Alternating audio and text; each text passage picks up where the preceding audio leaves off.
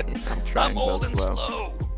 Hello and welcome to the Trekcraft server. I am on the bridge of the Enterprise refit along with its current active builder. He disappeared on me. Oh, there he is. CreepyRobot.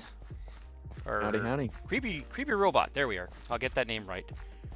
I haven't been over here for a while. Last time I was over here, I was touring your engineering section and literally lost my absolute collective ability to keep my jaw from hitting the floor. And this is the first time I've been on your bridge. Oh my gosh. Can you fill me in on what you've been doing? So, I began this build about, I want to say probably 2-3 months ago. And right off the bat, I want to say that I did not begin this build fully on my own because this was an existing project that a previous server member started. And so I kind of hollowed out the work that was in here and sort of jumped off from that starting point and have kind of been on my own ever since. Yeah, I'm just looking at the amount of detail you put into this and looking at my map. When I look at the map, the upper left-hand corner, the amount of detail that the initial builder put into the hall is almost model perfect. It is a beautiful hall. It's Absolutely. phenomenal. Yeah, when this build was started by Doge, that original builder, everyone was just like blown away at the progress that he had made on this project. It was pretty phenomenal exterior work, like some of the best the server had seen. And then when he is currently off the server, I don't know if he'll ever come back or not, but I just did not want that beautiful hull to go to waste. So, and I knew I could do something interesting on the interior, so I really wanted to take over the project and just kind of do my thing with it. So, and that's what I've been doing the past few months. Yeah, like I say, it's just incredible work. And speaking of the interior, why don't we go ahead and take a tour around it?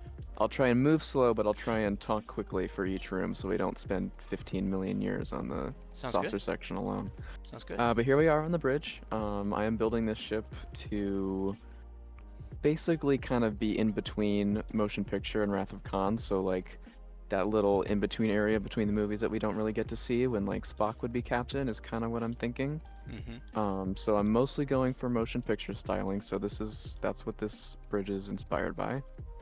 If you take a look back here, got the little aft section with like a security area, got the airlock, which of course Spock enters in the first movie, and little bathroom here for the crew to use if they're on duty. Yeah, gotta have the space pooper or else, bad things happen. I see you also have a Jeffries tube around the bridge with access letter. Yes. Very cool. Yeah, this is very like cool. a little access to like bridge kind of sub-system batteries or whatever. Yes. In the event of cutting off power from the rest of the ship, they can still survive up here. But yeah, this is like a kind of a little, I call this like the smoking lounge because it feels like a little dingy bar or something, but this is like a pool table and just some seating. And then if we come through here, this is the section of the movie that you'd recognize if you're a nerd like us and you recognize these sets. This is where Spock and Bones and Kirk kind of have their little conversation in here, right in this room here.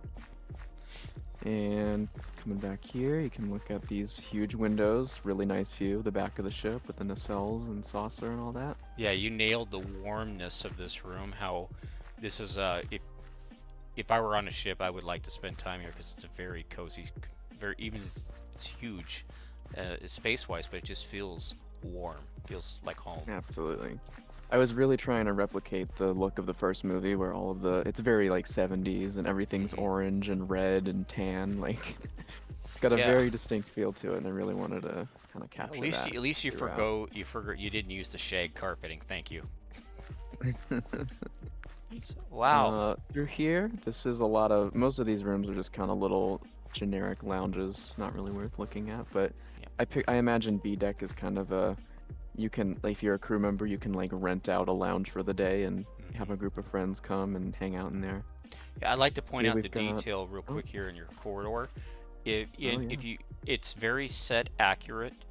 If you take a look at the corridor design he's gone here with, he even has the little alcoves above. Very nicely done. Very nicely done. The rest of the tour we can probably take the stairs if we want to. Oh yeah, yeah. And again, this is just, look at this. It's just really nicely designed through here. It just feels like you're on a ship. Oh, This, wow. this is C deck, I noticed which, the as you can colors have see, changed. Very yes, nice. I am color coding the decks on this ship, which is pretty much accurate to the first movie, and only seen in the first movie. Once you get to Star Trek 2, they stopped color coding the decks, but I really like how that looks, and I think it's a cool idea. Yeah, it is. It is. So It gives it a very nice feel too. and then also on this deck, we've got the top level of the computer core right here. Wow. Holy hell. Dang. This is amazing. Oh my god. It goes all the way down too. Check that out. It's almost like a little mini It warp core. does. Just a very nicely designed area. Very nicely done in here. This is actually the first computer core. There's two computer cores in the saucer because there's the top one, then you've got the auxiliary bridge, and then there's a second computer core underneath the bridge, which you'll see when we Very head down cool. there. This is actually the deck C here. This is a redesign of the deck because initially I had a deck layout that I started with, and after kind of sitting on it for a few weeks, I realized I hated it because it was basically 8 gigantic crew quarters that served very little purpose and wasted a lot of space.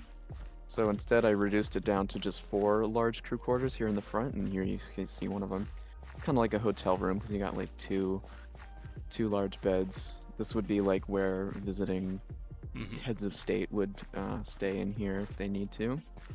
Very nicely done. Got Well spaced out. Yeah, when you end up with these large crew quarters, it can be a real difficult to fill them in, but you nailed it. Yeah. It has a very Star Trek feel to it as well because of the arch right here, Yeah. and your lighting and your roofing is consistent throughout each room, which is very important. Well, we can go ahead and go back down the stairs to D deck. We head out this door here. See, Yeah. color change again. Red deck here.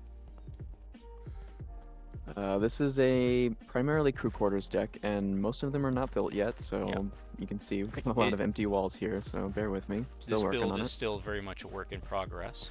And again, Yes. you can come onto the server and do a warp to the build, or if you're lucky, catch Mr. Robot here working on the build and come out and check out what he's doing. He's got many builds, but this is the one he's currently been working on, so Yeah, feel free to come kinda check it out. dedicating all my energy to this build right now, but I do have some other ones. I But yeah, this is an example of a finished crew quarters. Uh, Pretty heavily inspired by the movie set where you see Kirk's quarters, although it is a little smaller than that. They got kind of this main living space with a sort of 70s couch, and then in the movie you see the sonic shower is right here in the main room, so that's kind of what that's supposed to represent. Yeah, And when then I you've saw that, I was got like, that's definitely a sonic shower or a light bar. But yeah, sonic all shower that. works. And then you got kind of a more standard bathroom, and I'm gonna try and keep a consistent layout for all the crew quarters. They'll all kind of look exactly like this, hopefully. Cool. Yeah, this is the main life support for the entire saucer. So you can see it's a very much larger room than the life support systems we've looked at on the other few decks.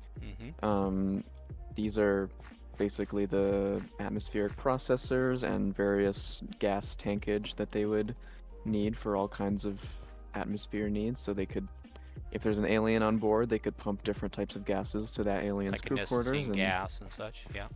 Yeah, of course, different any kind of planet's atmosphere that they need to. And this is obviously 2 levels because it's such a large room and they need all this space for processing the atmosphere. This is also part of what this would be like. This would help service the water too. So this would be like water pumps and stuff would kind of come in through here. And also waste management would kind of be serviced through parts of this room too for reclaiming different waste that is pumped through the ship. But, Very cool. Very cool. that brings us down to E deck here, which is again another crew quarters deck, but this is also the deck that has EPS conduits and the phasers, which we can go take a look at. Cool, 'cause this is a phaser, right? Yeah, this section here, this is the EPS junction, and then the junction stems off here, and then this right in here, if you kind of step into this is the phaser. And if you, I don't know if you can go into spectator, but if you come into spectator, you can come out of the ship here and see where it pops out. Well, look at the detail. Wow. That is, look at that phaser. And we are up here. And there are multiple turrets, both, I forget the terminology, but on the upper saucer and as well as on the lower saucer. But you can see the detail he put into this. That's the kind of thing that sells a lot of these builds. People will never see all the full detail, but it's definitely there for people who want to take it and just geek out about it. It's there. Anyways, folks, and we will catch you in the next part where we get to tour the neck and the drive hull and hopefully the nacelles of this beautiful build. Alrighty.